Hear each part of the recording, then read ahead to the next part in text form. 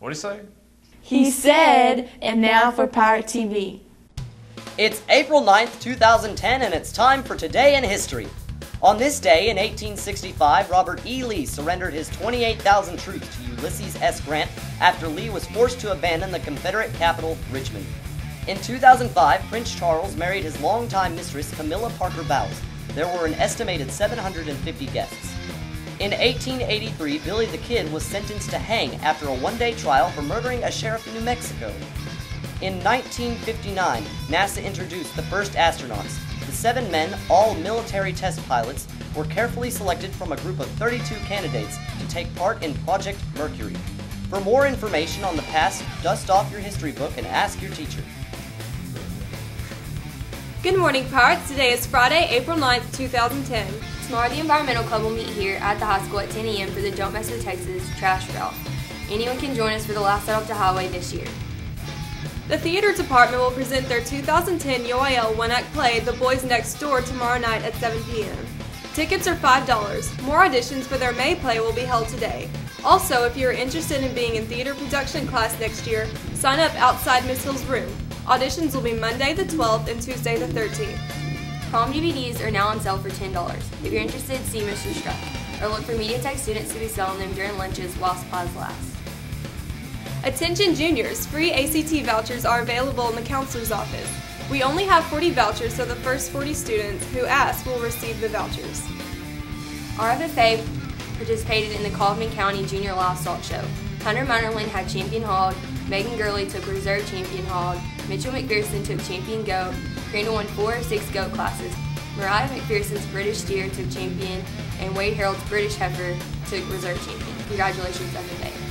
The boys' golf team is sitting in second place, 4 strokes behind Kennedale, after round 1 of the district golf tournament.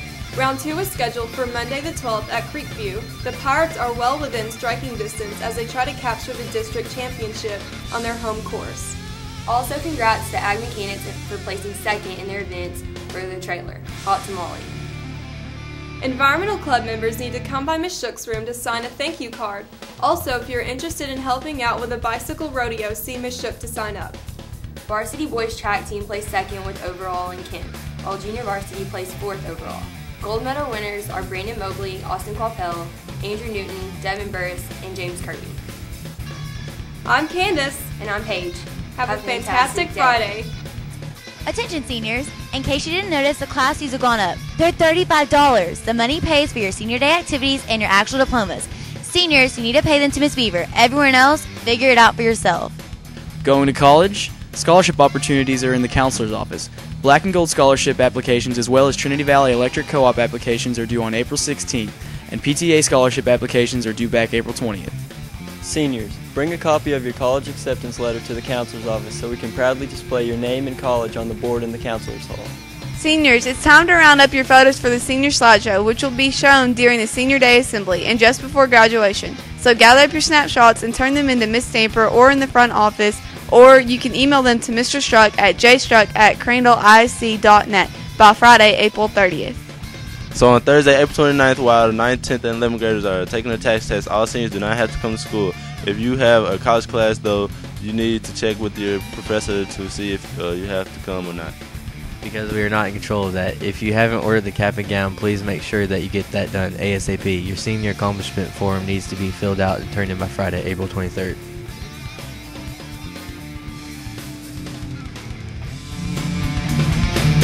Come out and support our Crandall varsity baseball and softball teams tonight as they face arch enemy, the Kaufman Lions. Dun, dun, dun. Anyway, the games start at 7 o'clock here at home. A win for the baseball team means a trip to the playoffs. So come on out and show them you love them.